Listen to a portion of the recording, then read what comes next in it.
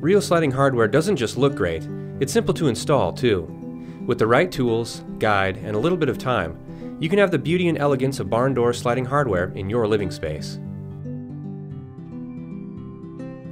Before you get started, take a look through your installation manual.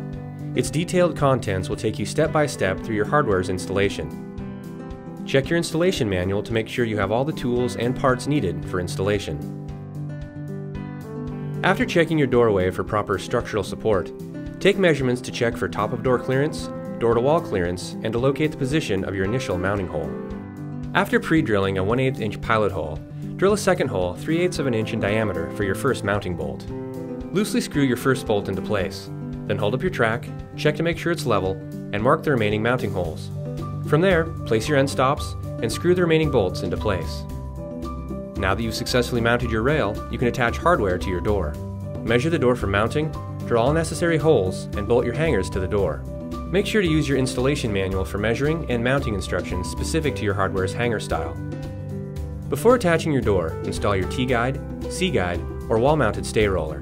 To attach your door, simply lift it and place the track into the grooves of your hanger wheels. Move the door from end to end to test how the door slides. Congratulations! You've successfully installed your sliding barn door hardware kit.